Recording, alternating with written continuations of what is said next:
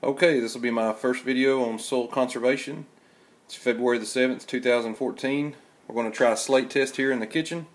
We've got a no-till soil that's been no-tilled for 10 years, and then we have a conventional tillage. From what we can tell from the owner, it's probably been tilled for at least 60 years.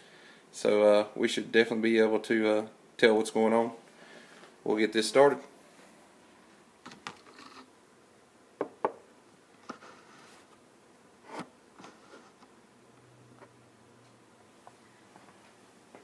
We'll get these dropped at the same time.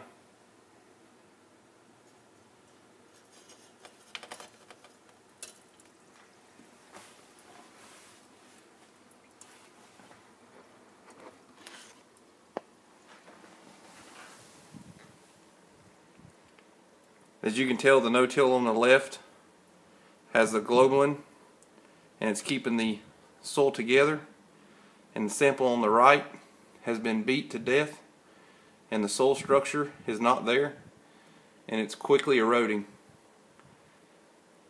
Imagine if you got a 4-inch rain on that.